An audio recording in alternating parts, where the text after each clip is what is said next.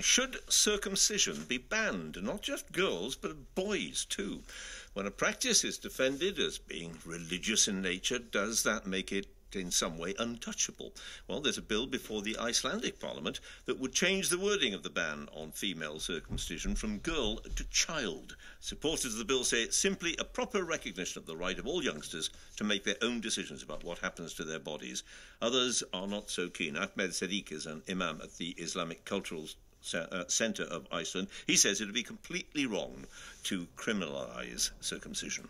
It's actually part of our faith. It's something that touches our religion, and I believe that this is kind of infringement, like or contravention to the religious freedom.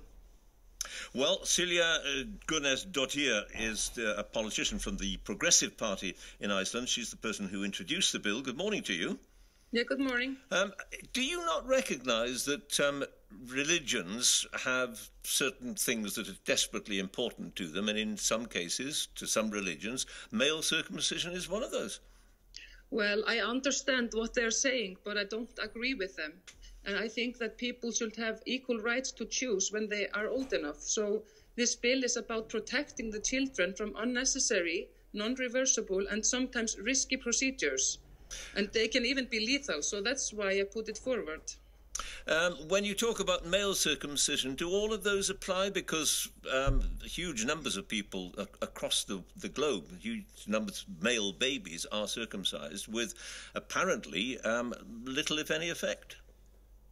Well, I think that a procedure, unnecessary procedure, if it goes wrong, and one child dies of an unnecessary procedure, I think it's one child too many, I must say. And we've heard from the Imam, Ahmad Seddeeq, a moment ago, as you know. I mean, is there much opposition in Iceland apart from those quarters? No, what I hear is that we have a great support. And I wanted to tell you that the discussion has just started in the Parliament, and it will continue next week. And after that, the bill goes into the committee, and the committee researches the bill and, gives their conclusions at the end. So we're just starting. It is interesting because this would be, I think I'm right in saying, the first parliament to do this. Iceland would become the first country to pass a law that specifies what you just said. You just announced.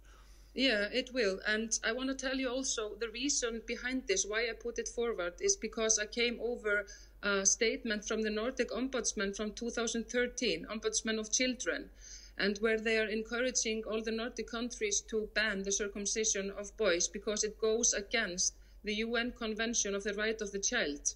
So I'm really curious to see what happens and how the discussion in Iceland will continue.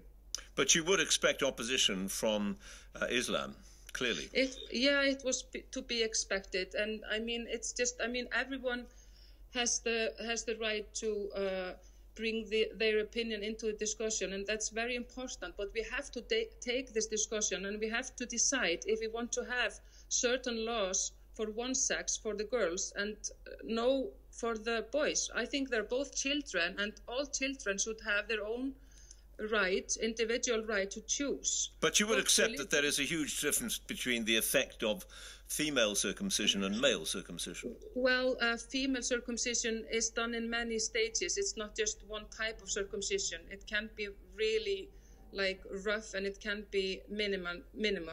But like I said before, the circumcision on boys, it can include health risks and psychological damage. And I think it's just like how our democratic states are based. Right. They are based on the individual right of information and their own rights to choose. And I think that we can't take it from the children when they're just a few days old or few years old. All right, Silja Gunnarsdóttir, thank you very much for talking to us.